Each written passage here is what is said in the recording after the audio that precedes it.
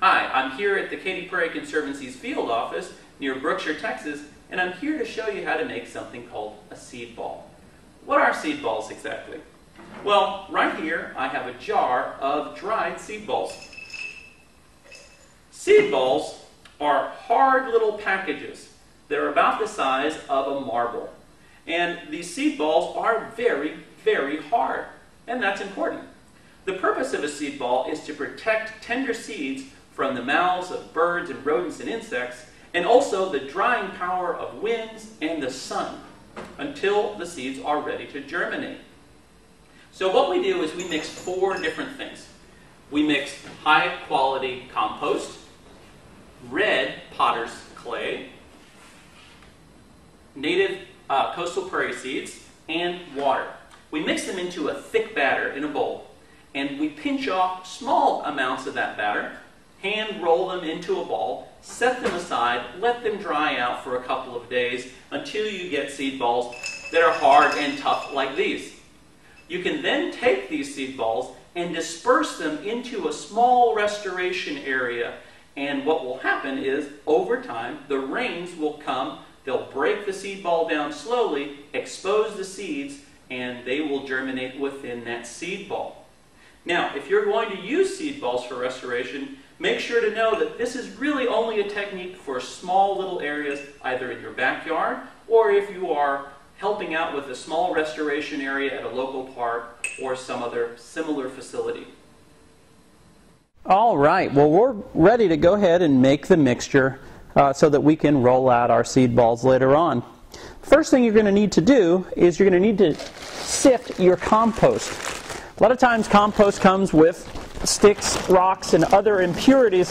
They're going to make it very difficult for you to roll your seed balls into nice little uniform packets later on. So what we use here is a screen, and we kind of roll the compost back over the screen, back and forth. This is just hardware cloth that we put on lumber. You can get all these materials at any home goods store. Just going to roll this back and forth. You can start to see that there's all sorts of big sticks and rocks and all sorts of things mixed into this compost. The seeds don't really need all those impurities to grow. They just need that compost.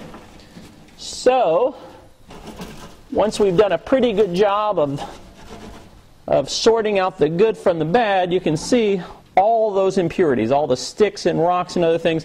We don't need that. All we need is this rich compost to help feed our seeds the nutrients that they need in order to grow successfully. And there you go. Step number 1, down. Okay, you're ready for step number 2, which is to add the compost, the clay, and the seeds in the right proportions.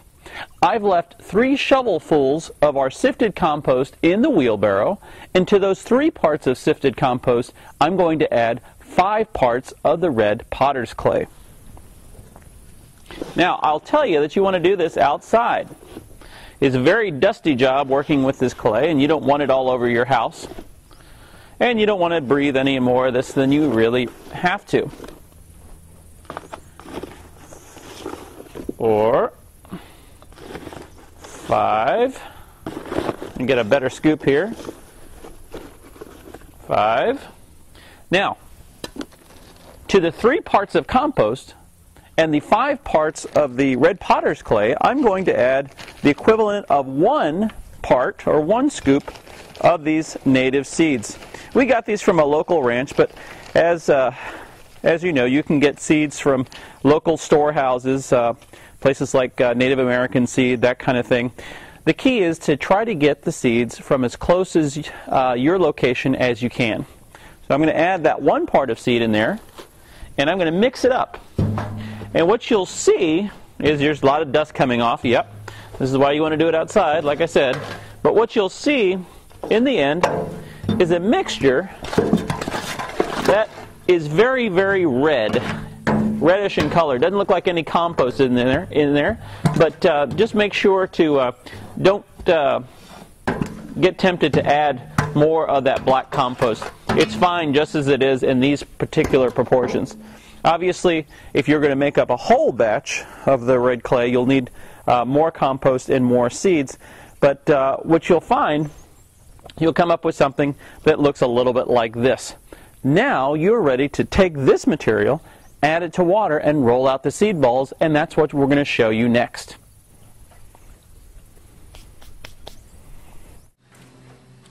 All right, now that I've made the mixture of the seeds, the red potter's clay, and the compost, I'm ready to make the seed balls. Now this is a very critical part. As you can see, I have some of this dry mixture in this bowl. What you want to do is you want to slowly add water. And that's because you don't want to use any more of this mixture than you have to.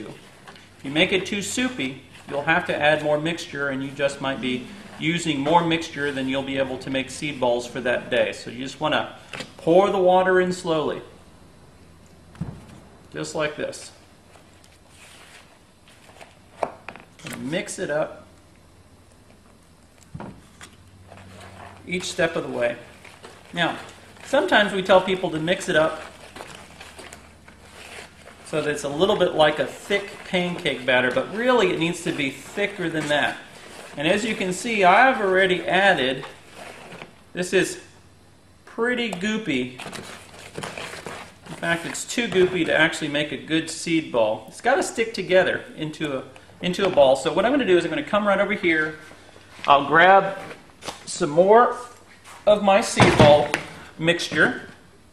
I'll go ahead and add some more in to thicken it up a little bit.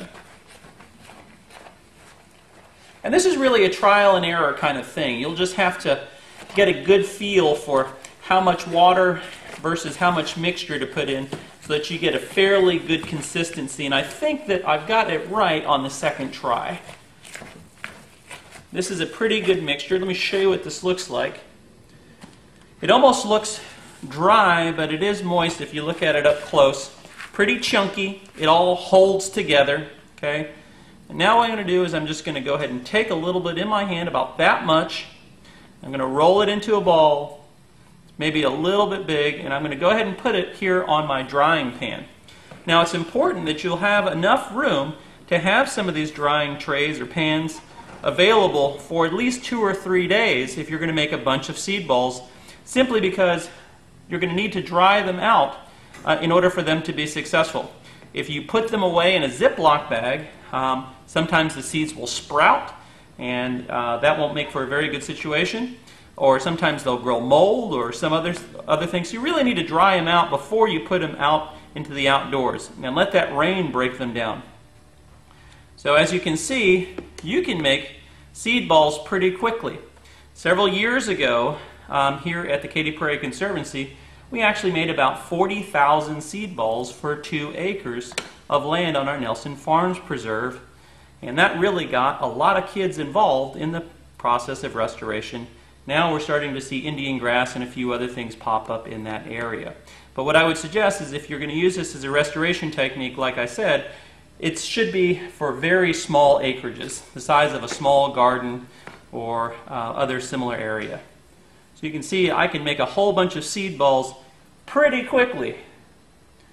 Now that they're made, I'm going to let them dry out for a couple of days before I try to set them outside. So that's basically how you roll out a seed ball.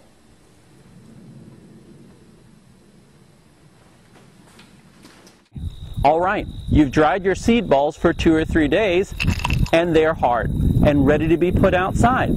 If you're not going to use all of your seed balls, make sure to store them in a cool, dry place. Your restoration area should be either mowed down very closely, or if you're going to heavily seed with seed balls, you can actually prepare a seed bed much like you would do if you were going to actually just broadcast seed. These seed balls should you put down in your restoration area. The Wildflower Center in Austin suggests that you put down 10 seed balls per square meter. Now, I want you to watch how I put the seed balls down. Now, I'm not burying the seed balls, and I'm not watering the seed balls either. These seed balls, like we said earlier, are going to protect those seeds until rainstorms, like the rainstorm that's rolling in today, breaks down that outer coat and exposes those seeds. Just leave them on the surface. They'll take care of themselves.